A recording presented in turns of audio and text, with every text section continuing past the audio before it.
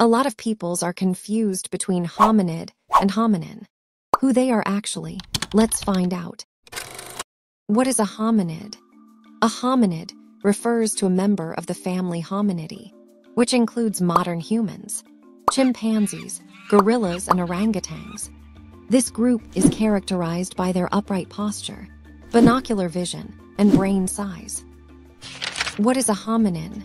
A hominin refers to a member of the subfamily Hominini, which includes modern humans, extinct human species, and their immediate ancestors.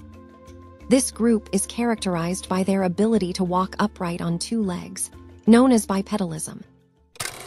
So, what are the key differences between these two? 1. Bipedalism. Hominins are characterized by their ability to walk upright on two legs, while hominids may or may not have this ability. 2. Brain size. Hominins tend to have larger brain sizes compared to hominids. 3. Diet. Hominins tend to have a more varied diet that includes meat, while hominids may have a more herbivorous diet. Here are some examples of hominids and hominins. Chimpanzees, gorillas, and orangutans are all examples of hominids.